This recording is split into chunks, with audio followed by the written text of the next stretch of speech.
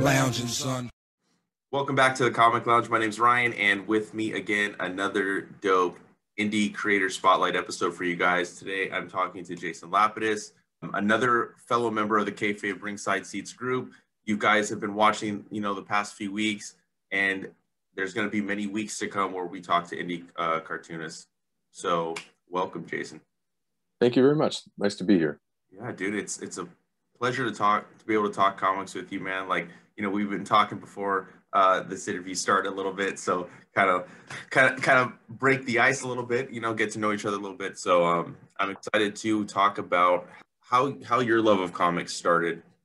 So I'd love to hear your story, and then from being a fan to doing comic books professionally. For sure. Like a lot of people, my road into comics was through television and loving superheroes on TV. So, I mean, this is where it ages. Again, I was watching this stuff in syndication, but Batman 66 on television as a kid, Super Friends, Spider-Man 67, I think that's the year that show was done. So and Wonder Woman and Incredible Hulk, like those kinds of things on TV when I was really little, I was interested in superheroes automatically, no problem. And it just took a number of years before it came across comics in the wild, in the magazine rack at my dentist office or something like that, or in the spinner rack at the convenience store. My first comic that I remember buying was G.I. Joe number 19. And, I'm part of that early 80s toy boom, it falls out of Star Wars. So those action figures in the early 80s, it hit, man. Like those commercials were a big deal, and getting those little objects in my hand was something really special to me. And so the G.I. Joe, when I saw, like, okay, there's a cartoon, action figures, comic book all together, I wanted all three things somehow in my life. And yeah, G.I. Joe 19, and then it was just a matter of, okay, now I love the object. I love reading this. I love consuming this format. And I just began collecting from there, and it went from, G.I. Joe to, I guess, Alpha Flight. Alpha Flight I started reading, not knowing it was a Canadian book. I had no idea that.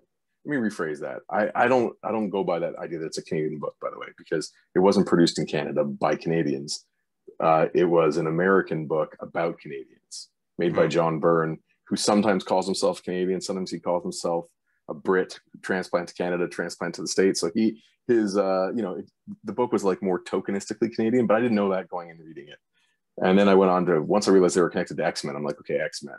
As Marvel's 25th anniversary hit, they started putting out like Marvel Universe, the big compendium, the handbook of all the characters, and the Marvel Saga, which was like a 25-issue recap of the Marvel Universe in narrative, in sequence, in chronological order. That's dope. And so I was like, oh, tell me, I want the encyclopedia. I want to know what happened here.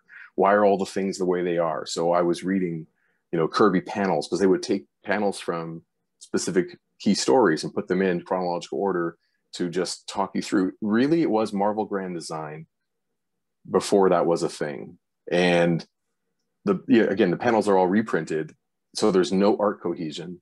There's no even nice panel alignment because they're cropping and changing sizes, and it is like a hodgepodge, and it's kind of hilarious. But man, those issues are some of my most well-loved comics. So from there, I became like, at school, I was the kid who knew who every character was. Marvel Comics put out this massive poster at the end of the 80s that had every single Marvel character in basically in alphabetical order. And they had a challenge in Marvel Age, in their like monthly recap book and like periodical article book, where if you could name every character on it, like, you could win something. Well, I could name every character on it. I could do it in alphabetical order. It was like every single character. I was dialed in. So that was sort of my way into reading. And eventually, adolescence takes over. I kind of found my way out of collecting. The road to making comics was, I always thought in all those years that I was going to be an artist at Marvel. Like, I was pretty convinced as a kid, like, that's what I want. And so I pursued learning the fine arts, drawing and painting, and eventually, went to art school after high school and proceeded to drop out and just get kind of sucked into the work world. And I started working at 19, 20 years old. And that was it. I was just like working every day at a great museum in Toronto. And I just sort of lost the direction of wanting to pursue comics as a career until I met a friend of mine, and my friend Chris Sanigan. We met through our now wives. They were friends at university, and Chris and I always just joked around about all sorts of things, music and action movies and comics and whatnot. And one day he just sort of pitched me an idea. He's like, "Would you like to? You want to do a project together? Would you? I know you draw. Do you want to like make a comic book and see if we can do this?" And I really loved the pitch. It was something that pulled me out of my seat, and I couldn't say no. And we decided to take the plunge and try to make comics. And we really enjoyed the process of figuring out what the book was going to be and what the characters were going to look like and how it was going to go. And one issue turned into 2 and turned into 6. And I just finished making 7.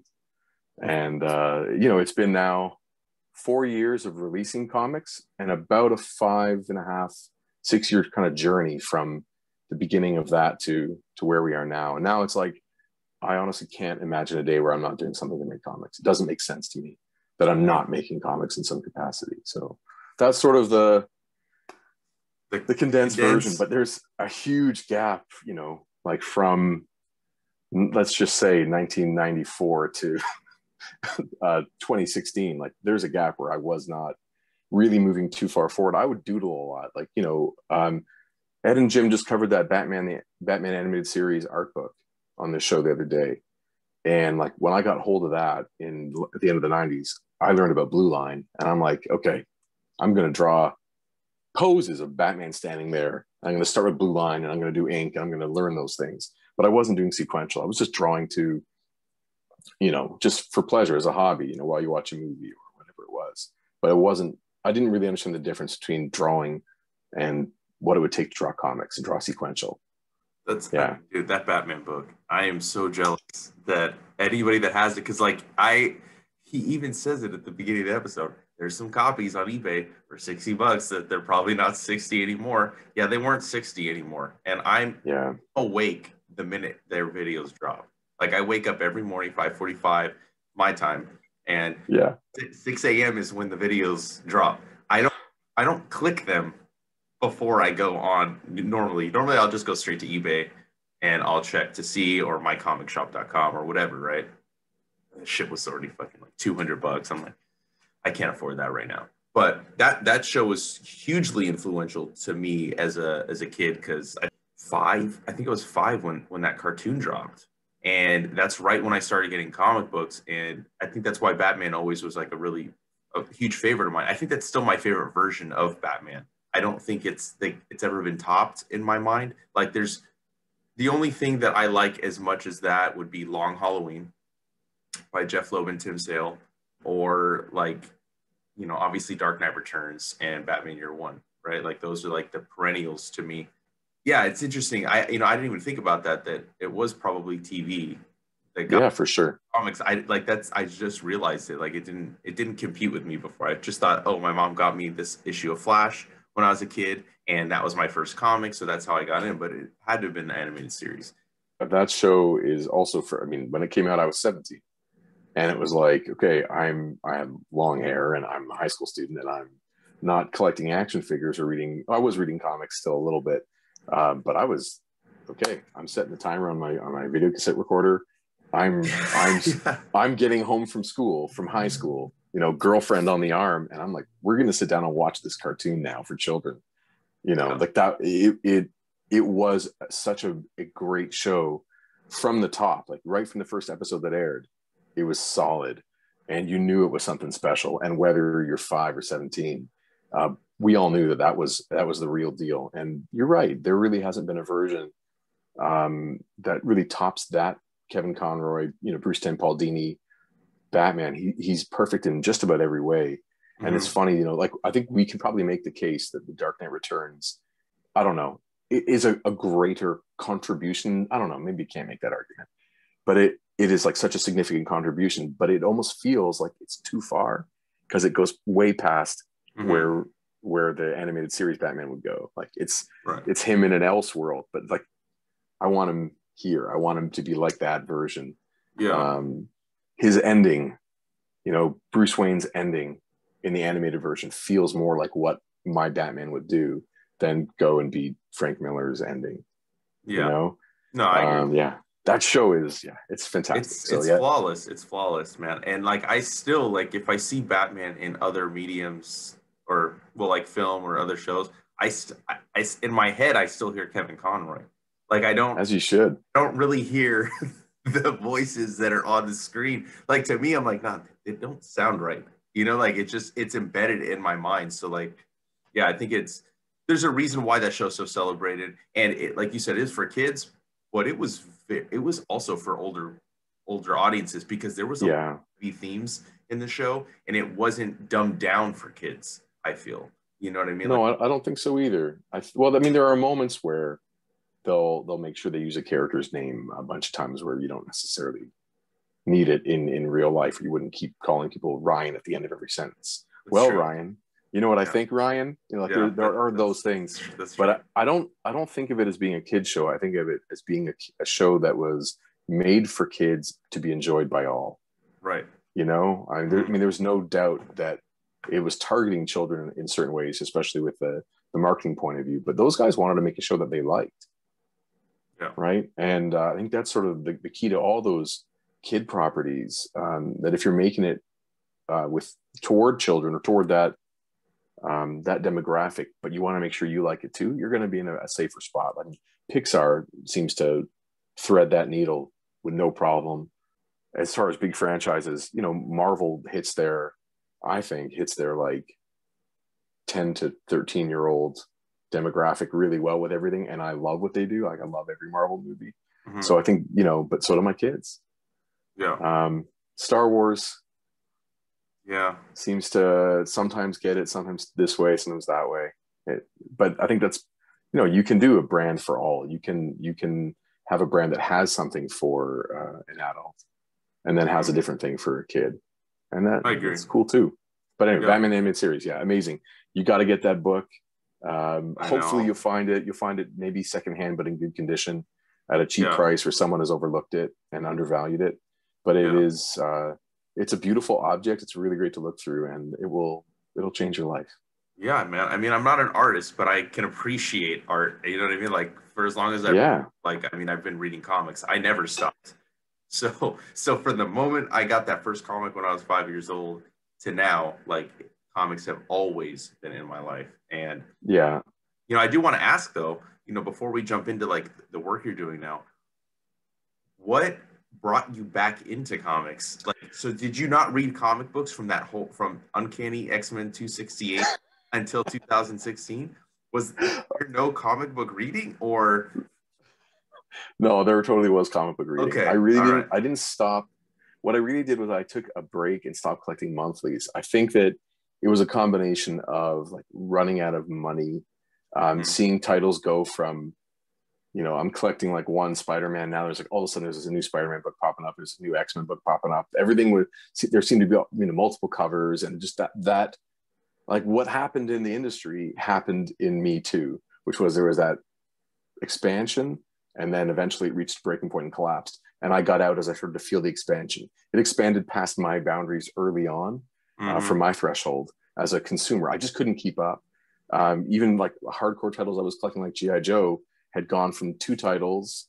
You know, they all of a sudden they're producing a digest, and they're producing Tales of G.I. Joe, and they're producing these G.I. Joe Europe. And like, I just couldn't keep up anymore with how many things I needed to buy in a month. And then also the interest in other things like music and girls and all that kind of stuff in high school. But once I decided to stop reading, let's just say maybe in the early 90s, I took maybe a few years where I think the graphic novel and the trade paperback started to proliferate in bookstores and get in the hands of friends who then were sharing. So I missed Marvels when it happened, but I got Kingdom Come. Like, you know, I missed when Batman's back was broken in the monthly, but when Nightfall, the trade hit, I was like, okay, I'm gonna read this. So that kind of got me back into at least finding trades and then buying trades. So I only kind of missed maybe about 5 years of reading, but man, so much happened. Like Image Comics happened in that gap. Right. So I just got my copies of Savage Dragon last year, like the beginning of it. I just got like Wildcats #1 from Craig CK. you know, a month ago. Like, I'm just getting those things in my hands now. And, you know, again, I'm not a 13-year-old kid, so they don't hit the same way that they would. Now it's more like I have this artifact of the industry. Like I have, it's like looking through the photo album of the family of comics, and I have, I can put this photo in the history of. So I love having those things. Yeah. It's really neat to see. But yeah, I missed the first wave of Image stuff. I missed it completely. Missed Superman with long hair. Thank goodness. You didn't miss much. Yeah, you didn't miss much. Right. Well, I missed the boom and then the bust. And what came out afterward was something that suited me more. So reading the trade, yeah, it hit me in a great way. So I never really stopped collecting. It just went from being long box to bookshelf. And it just happened in the right kind of flow with my age. Now I have both in ridiculous abundance. Dude, so. Yeah, you're telling me. I think on the last symposium for the ringside seats, like Craig CK, like he talked about how getting rid of long boxes, right? Like the freedom. I know. In Jerome. Getting rid of it, right? And I'm like, fuck. Like part of me, like, I'm like, I got too much. And there was partially I have too much that I don't care about, that I just, right. It's gone. It can leave and I would never give it a second thought, right? And then the pandemic, like, not working. So I'm like, I'm just going to sell some of this shit, you know? And luckily, some of the stuff that I didn't really care about, you know, $20 book, $30 book, I'm like, oh, this is dope. Like, I'll just get rid of this shit. Yeah, I have to look at it again. But then, fucking Cartoonist Kayfabe channel and the fucking ringside seats, oh, look at this dope book. So then all I did was I replaced the shit I didn't care about, and it just, an influx of new stuff has kind of taken the spot. But, you know, I constantly battle, like, do I need to have single issues? Can I just get trades? But then my trades are out of control too. Like, I mean, I tell people that come into the shop I work at, I'm like, you see this section of graphic novels? I have twice that at my house. You know, like, so don't tell me you have too much to read. I have you see this long line on the shelf? That's my to read pile that I just keep bringing home books that I haven't even finished the last one. You know, so yeah. I can relate. Yeah, it's a never ending cycle. But I mean, I also wouldn't have it any other way. You know, like, it's same. It brings such joy, and the medium it really just is the best medium out there. You know, it's the beautiful hybrid of a few different worlds colliding, and it is nothing better than reading good comics. The trouble is now a combination of things as my taste is changing, and I don't want to use the word refining, but it's becoming more specific. Yeah. And my buying power has increased, and as my eyesight is declining, I like the bigger. I've got my hands on a couple artist editions, a couple. Yeah. Oh, and the artisan editions I adore because they're manageable. But I would rather spend now, let's just say like $45-$50 on an artisan edition than reading a trade or 4 trades. And they are. You know, my problem is that I get the discount. So right. I justify it with that. I'm like, well, you know, I'm not paying retail. So right. I can buy that. I got the Jaime Hernandez Studio Edition. I got the Ed Piskor Studio Edition. Oh, I think I just have those two. And then I got the Spawn, Todd McFarlane, that's out of print, that a comic book industry guy brought in. He traded it into, or he just gave it to the shop. And I'm like, so I looked at my manager, I was like, yo, what's up, dude? Let me buy that. So luckily he didn't charge me eBay price. He's like, I'll just charge you. You're not going to get a discount, but you'll get it at cover. So yeah, I think I don't know. I have a problem. It's, you know, like, and I love hardcovers. So yeah, single issues, because I want to support the book, especially like, you know, like Criminal or whatever, Ed Brubaker, right? And then I'll go buy all those hardcovers. In hand, like I'm reading this right now for the first time. I don't know how I missed it. But yeah, Ed Brubaker and Sean Phillips, all that stuff. I love that they've switched their model this year to, we're just doing the hardcover. We're just going to do 3 a year. Like, I know. Love it. I'm waiting, like, because I just talked to him for the first book. So I want to wait till like the third one so that I have a little bit more like there's more meat on the bones. You know what I mean? For me to talk to him about. I feel like I just talked to him like 3 months ago. Like I kind of want to have more to talk to him about than just like, oh, so in this book you did this. You know, like I don't want to Sure. be talking about one book. You know, but I love them. So Well, you know, his career has just been it's been awesome to watch. Like I love he's one of the only writers that I follow. Does that make sense? I'm more on the cartoonist or artist side. I mean, I'm similar. I don't really follow characters. Like if I like a character and the book starts to suck, I'll drop that book like a bad habit. You know what I mean? Like I won't even hesitate. But yeah, I like Ed Brubaker's my favorite writer. I can see why. There's nobody like, I mean, there's probably people that are close, but it's going to take a lot to knock him off that top spot to me because every time they put out a book, it's my favorite book for like that amount of time until the next one drops. You know what I mean? So yeah, I want to go back and fill in the gaps in my Brubaker collection for sure. And I can't wait to read their Parker end piece or ending or whatever they're going to call their contribution to the Parker series. I can't wait to see what they do. And we all know that like it can't replace, you know, what Cook would have done. But I'm so glad that they're kind of breaking that ice a little bit where we're you know, I think a lot of people really revere Cook's work, myself included, and revere the Parker series. And then when you hold it in too high esteem, like it starts to take on a life of its own. But sometimes you got to chip away at it a little bit and make it real again. Like, oh, the character is more important than Cook from a creative point of view. Yeah, you know, a character becomes immortal when more than one creator works on the character. Agreed. And I think we all want the best things for those books is for Parker to become greater than the tragedy of losing Darwin Cook too early. Like, I think Cook would want that too. Like he would want people not to be stuck on talking about how he's gone when they're reading his books.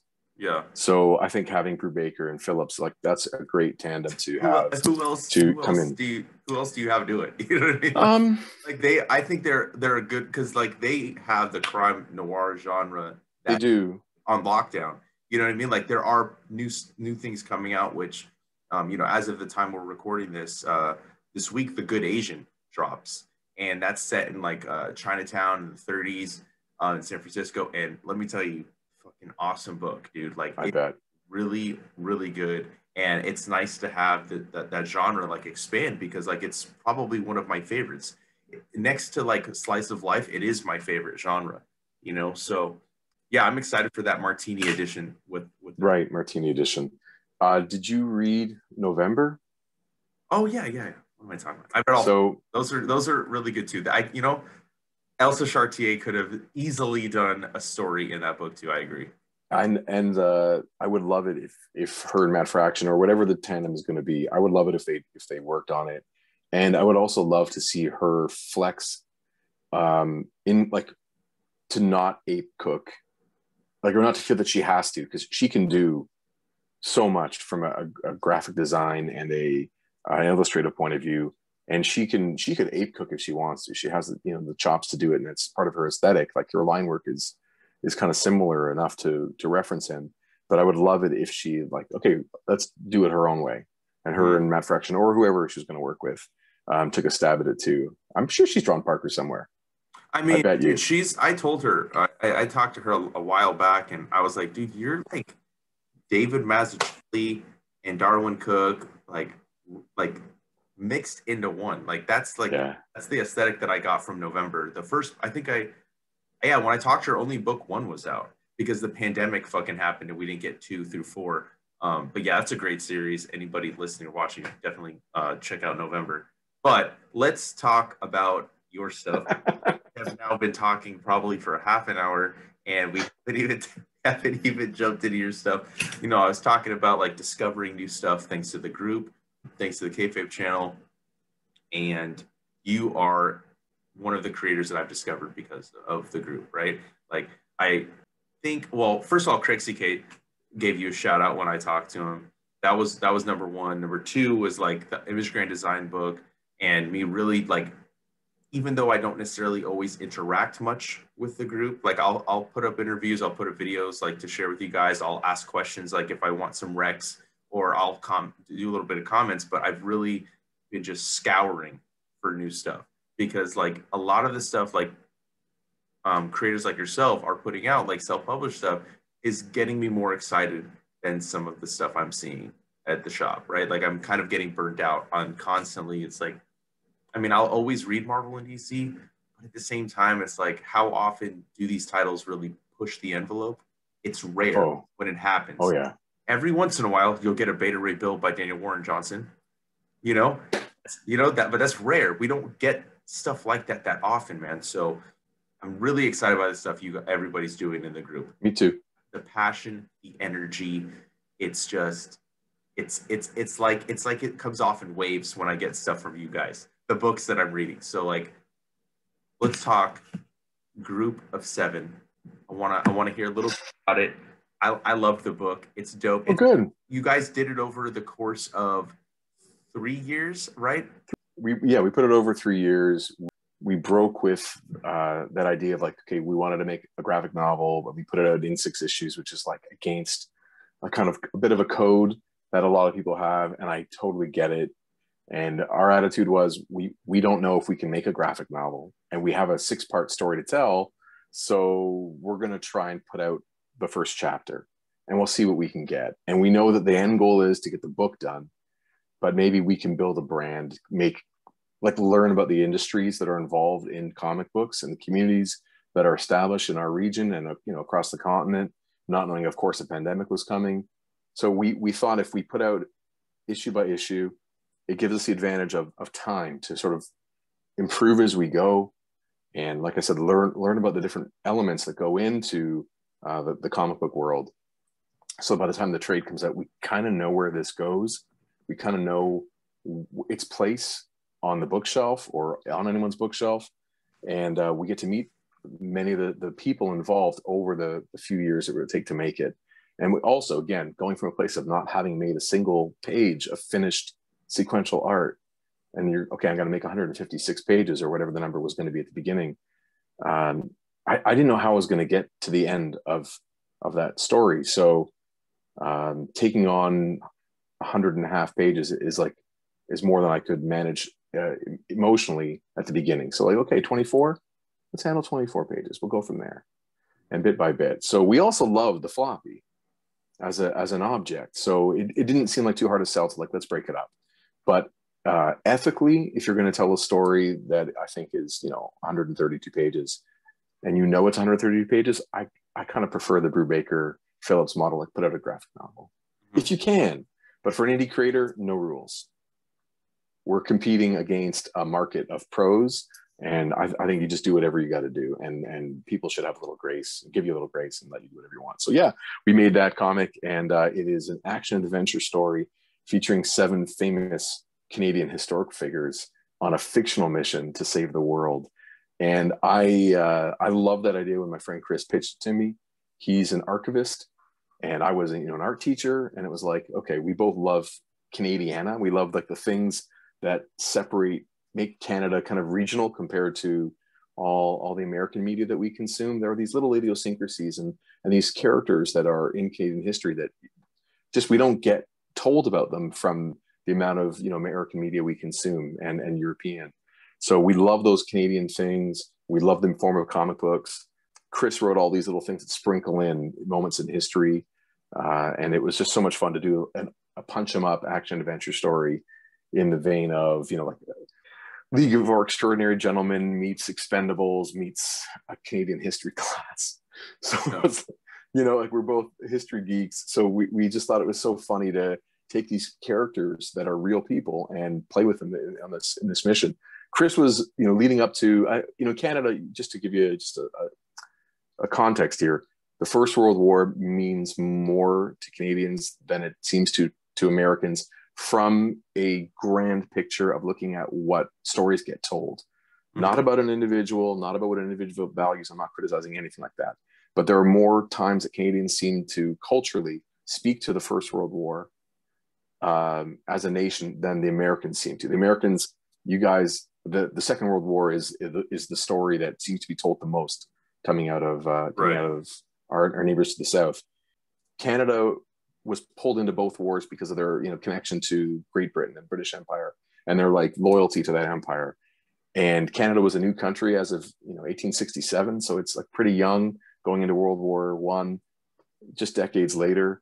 And it was the first time like the identity of the country was kind of called upon to unify and go do something. And it really shaped the landscape of Canadian culture, that war. So it was something that Chris and I were both interested in exploring. But the other thing that was kind of fun is Canadians don't play with history generally. Like when I saw there was a movie called Abraham Lincoln Vampire Hunter, I'm like, what? You can't say that. You can't put those words together. And of course you can. I mean, that's one of the things that like that movie will reach somebody that a history book wouldn't reach. And so that person's going to get their history, just little tidbits from watching Simpsons and catching references to people from all over the world. You're going to get it through different ways. So we love the idea that there are just these little sprinklings. Like a kid is going to read Group of Seven that would not have picked up those characters in a history textbook. And yeah, they know that poet John McCrae doesn't fight some sort of zombie monster. They know that. But they might go and look up and say, well, who was this guy really? Where, what did he really do? And so it just puts the name out into the consciousness of readers and has a little bit of fun. And we love the idea that the creative process in consuming history is an interaction. Like we get to play with these historical figures with respect, and we learn about them in the process, and we kind of negotiate, okay, what's true, what's not. And obviously the things that happen in the book are not true. We say it as much. But those 7 characters are all real, and they all really fought in World War I at the same time. Some of them have real relationships outside of our story, like in real life, they were friends or interacted in some really coincidental and significant ways. And we thought that was a really interesting thing, that these people would be there. And our book features like these 7 characters, a couple future Nobel Prize winners, a prime minister, the guy who discovers insulin, famous Canadian artist, NHL hockey builder, like all these very significant things. And it just like, oh, we're going to put them all kind of together in a war origin kind of story. So that's where it all started. And it was just tons of fun. Yeah. And we weren't aiming for like anything too gritty, just kind of a more lighthearted punch 'em up story. Yeah, no, I really enjoyed the book. Definitely, like to me, like I was thinking like Howling Commandos, like Nick Fury. Yeah. Commandos was kind of like the vibe I got. And I like that you use historical figures. I think that's cool when people do that. I mean, like there's another book, Harriet Tubman, Demon Slayer. I don't know if you've ever heard of that comic book, but like it to me, it's interesting when you play with historical figures and put them in situations that they never were in. It's just kind of a cool thing to do,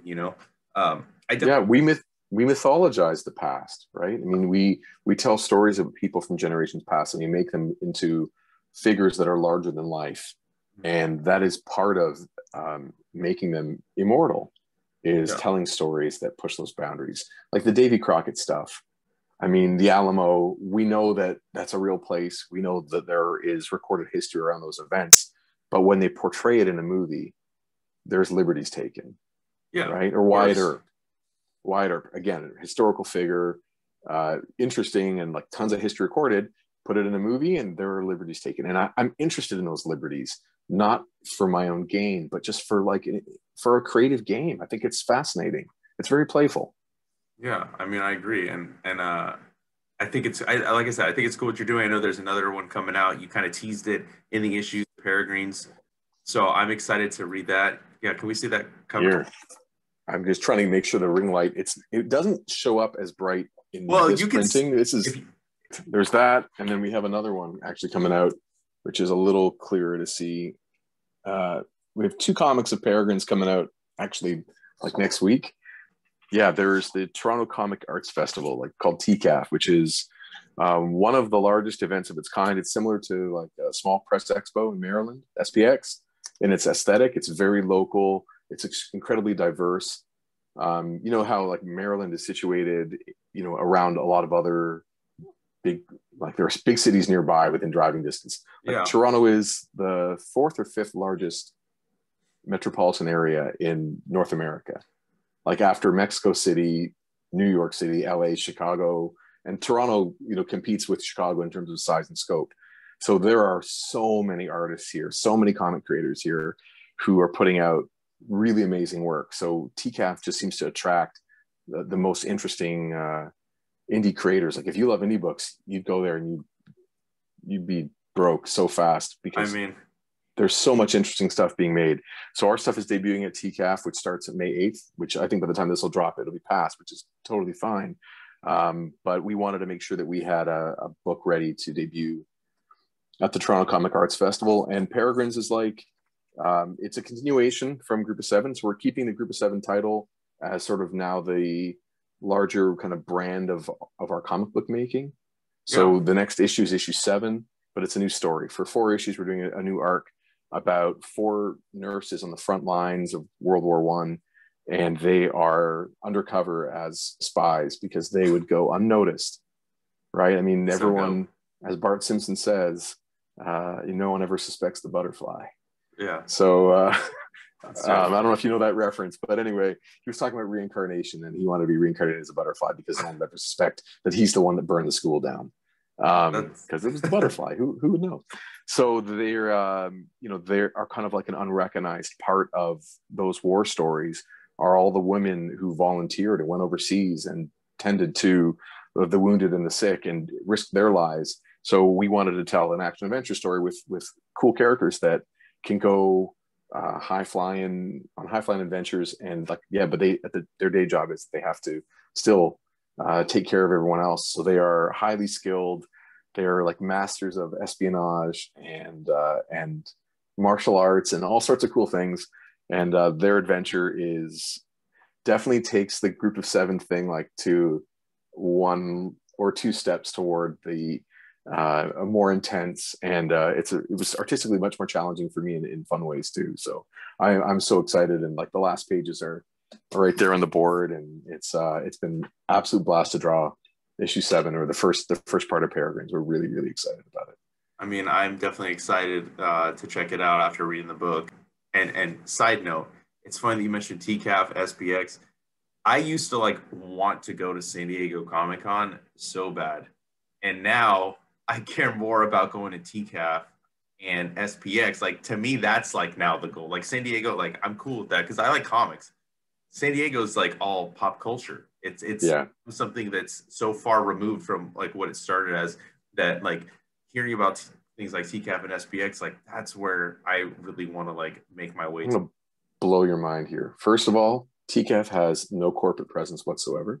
So there is no Warner Brothers, no DC, no Marvel, no Disney. Like they're not there. They have no presence. Second thing is it's completely free. What? It's a free event. I don't have to wait 5 hours online in a virtual line to get tickets. No tickets. That's awesome. Toronto has a massive reference library in the heart of the downtown, and the reference library in years past, for the last decade, has granted the Toronto Comic Arts Festival access to the library for that week, or that weekend, I should say. And so the organizers have been able to keep costs incredibly low because they're not paying for space. It's like government funded space. So that's fucking crazy. They charge a minimal amount for just the administrative work of getting, if you get accepted. It's a curated event. So you don't just, sign up. You have to get chosen to exhibit your work there. And I mean, like, for instance, this year, Jaime is one of the panel speakers. So like the kinds of people they can attract are at the highest levels of cartooning and of comics. And if, let's just say, Ed Brubaker, which he has come, if he comes, he's not talking about his run on Captain America or X-Men or Batman. He's talking about Criminal, or he's talking about Reckless. He's talking about his work that's just in more in the comics world than in the publishing world of mass, big 2 or big 3, even though I know his stuff is at Image and it's considered big, but you know what I mean. Creators come there and they are really, the spotlight is on their work, not on the character that they are repping that someone else created. everyone there is like doing their own stuff. So people, I don't know if you, I'm sure you know Jeff Lemire. Like he's a staple that you'd see there. Love Jeff Lemire. I yeah, want to talk to him so bad. Like he's right there, dude, at the very top of the list of like who I want to get on, yeah, you know, because I just love everything that he does.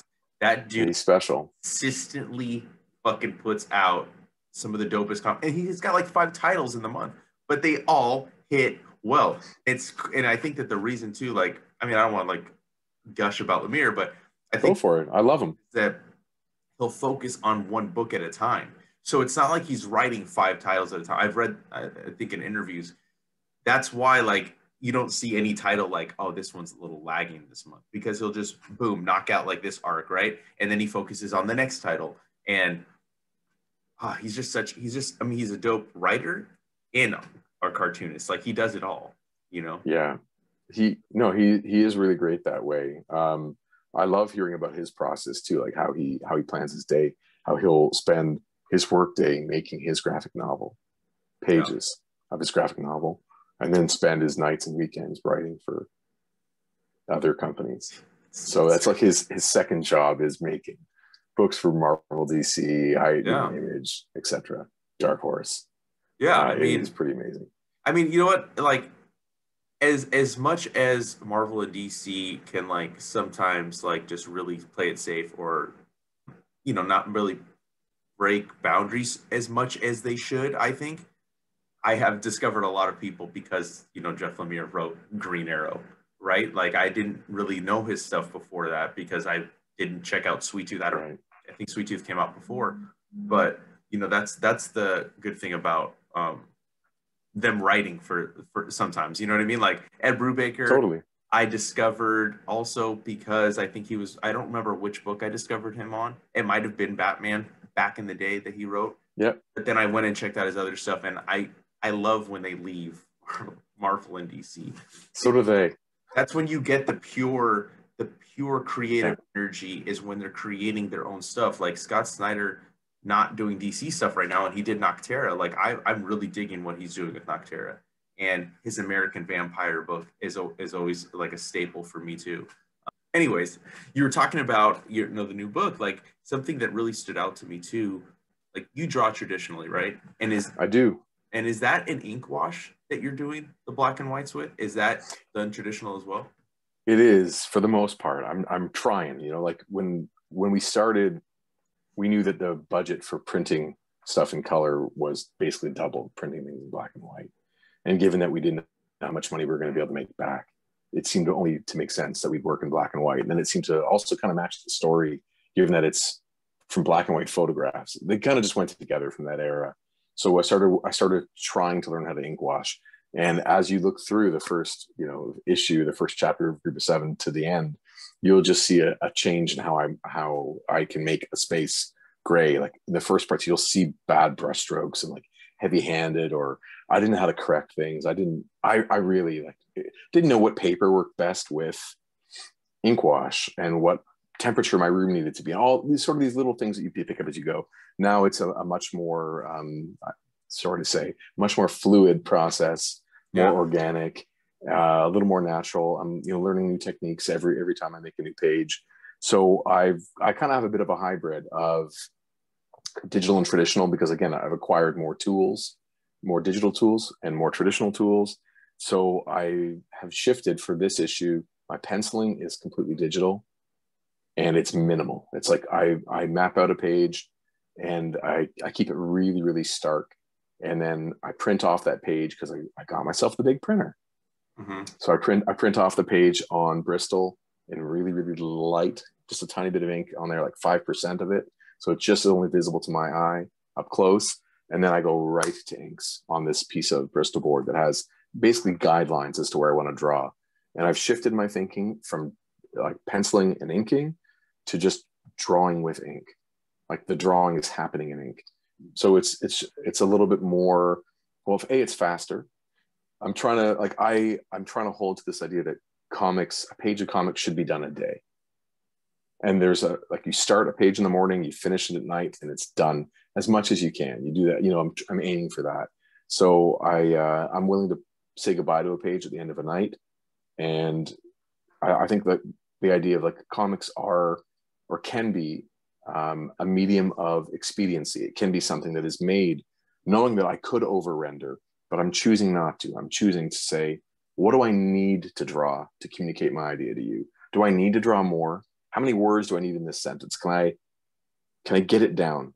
Do I need those extra ums and ahs and ums and ahs? Do I need to exaggerate to prove my point? So I'm trying not to exaggerate. I'm trying to pare things back. I'm looking at the artists who knock me over when I read their work, like you mentioned, Mazzucchelli and Cook and Elsa Chartier and Tim Sale. I'm like, oh, they're not doing extra. They are simplifying. You know, they're spending their time composing where the elements need to be on a page to make them as clear as possible. And I'm trying to be a student of that. So I'm trying to learn that stuff. I organize the page digitally and then I'm inking. So there are no more pencil lines, nothing to erase anymore, which I love. But all my nice erasers are now a waste. My pencil sharpener, my beautiful electric pencil sharpener, I'm not using anymore very much. So yeah, for this issue, I'm really a hybrid of traditional and digital. But there is a physical art board, and once I scan it back in, I might do a couple touch-ups or digitally darken or lighten an area that I think became unclear or I misjudged, when it was on the paper. So it's mostly traditional, but lettered digitally. I'd love to learn hand lettering. It's just another craft, like another thing you need to spend months practicing. But I'll get there. Yeah, I mean, I love hand lettering. I love seeing that in books. So I definitely am looking forward to seeing you do that. When were we going to be able to pick up the new issue? Peregrine's was up for pre-order for all of April, and it is now up for just regular order. So we're getting copies back from the printer in probably about 10 days. Oh, shit. And we'll start shipping them out this month. So yeah, Peregrines is available on our website at www.groupof7. That's the number 7. I should say this way. Groupof7.ca and groupof7comics.ca. And you can pick it up there. We have really good rates of shipping to the States, which is nice. We ship out packages of the trade paperback and the new issue, or just the new issue, or a subscription to more issues, like all 4 in the set, that kind of thing. And for our pre-sale stuff, every single person who ordered our pre-sale, each issue comes with like a corner box style Peregrines print, like a retro style print. It's challenging to see there, but anyway, which was a fun one for me to do. I love corner box art. Each issue has a different one of the 4 Peregrines is the corner box art, so it's kind of fun to do. Yeah. That's dope. Yeah, I kind of want to get it. That's like one of the tattoos I want to get is a corner box. I haven't decided like what character to do in it, because I already have this whole arm is dedicated to comic books. So nice. I got to get the right one, But yeah. Do you like Daredevil? I love Daredevil. So there is a really dope one that it's like a modern version of the one of like him kind of standing there with the rings, and someone cleaned up the original one to make it like it's just a beautiful graphic. You just Google image search Daredevil corner box. That's a good idea. It is so striking with the reds. Like it's so good. And there's so many great corner boxes. Don't do the heads. Don't do the 7 heads. No, I would never do. That's a waste. I love them from a nostalgic point of view, but they don't look great. I wouldn't do that on my arm either. You know what I mean? Or anywhere. Like that's I definitely want something a little bit more striking.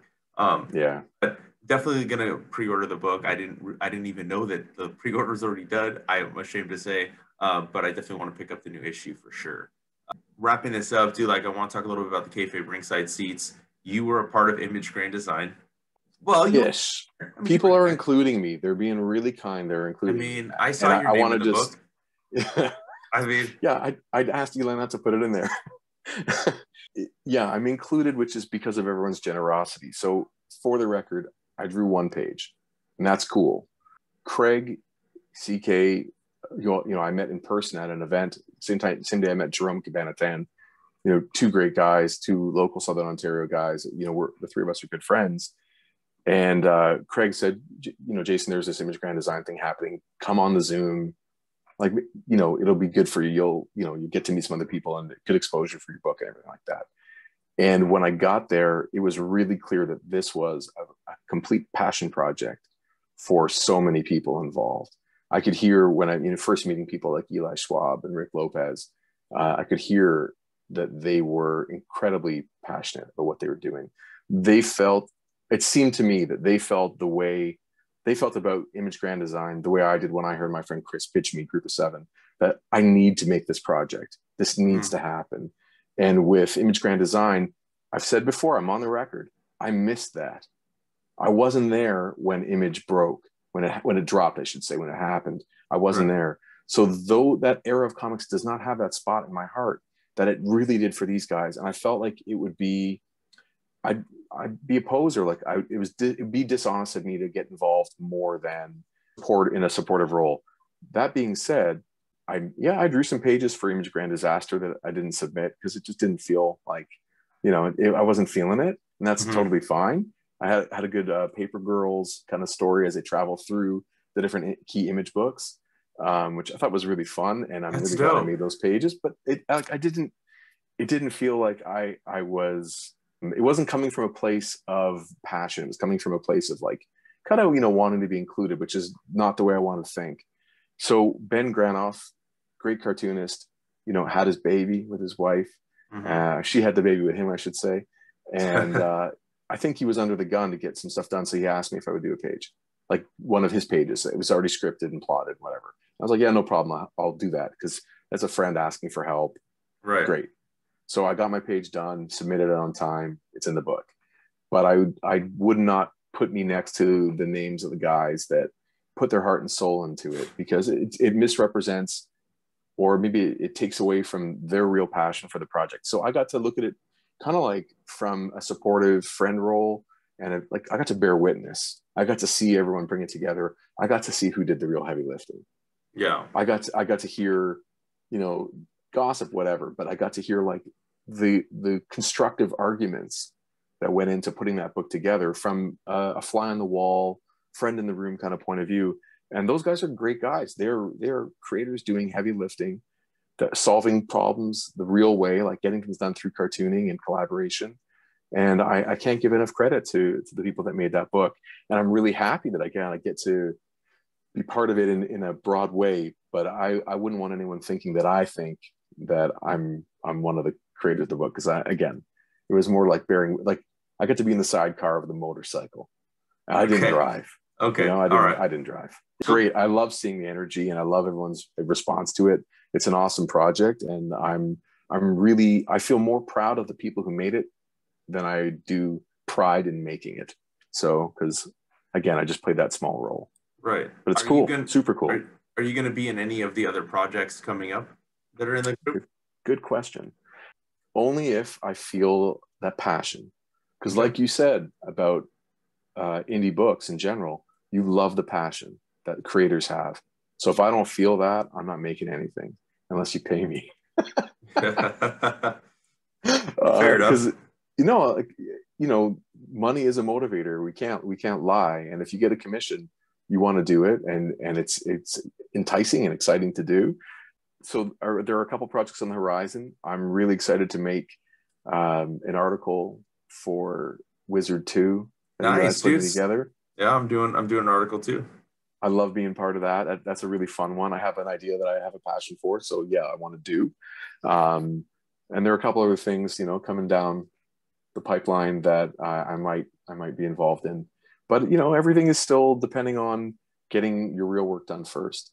So yeah. I have to keep making more pages for Peregrines, the next 3 issues, and a few other fun projects on the side as well. So we'll see whether what comes together. You can watch on the ringside seats. I know, like I do. The posts, we see what happens, and some things I jump on, and some things I let it. I stay back because I want everyone's work to be a work of passion. So that makes the best comics. Yeah, dude, I definitely agree. And before we get out of here, I want to thank you again for chatting with me, dude. It's been a pleasure. Been a lot of fun talking comic books with you. Is there anything else that you want to tease that you got coming up besides this? And then also, where can everybody find you online, social media, all that stuff? All the links are going to be dropped down below. Thank you. pleasure to be here. I'm really happy to talk comics with you. I'd love to off the record, like come and brag with each other about what artist editions we have, because it's so much fun to see those things and just go, oh my gosh, it's so cool. So that'd be fun to hear what you got back there. Things coming up really, Peregrines, the part 1 is out now, which is issue 7 of Group of 7 Comics. You can find that at group7comics.ca, and any support is greatly appreciated. It's a really fun book, and we're really proud of Peregrines. You can find me on social media on any of the platforms at Jason Lapidus, and you can also find us at Group of 7 and on Group of 7 Comics, pardon me, on with the number 7 on all social media as well. You should check out Chris Sanigan. He's the writer. He's a good, all-around good dude. But yeah, that's the best way to track us down. All right, cool, dude. Well, like I said, had a lot of fun talking comics with you. Same. I definitely want to do this again with you sometime, man. For sure, man. Good to talk to you. Nice to see you.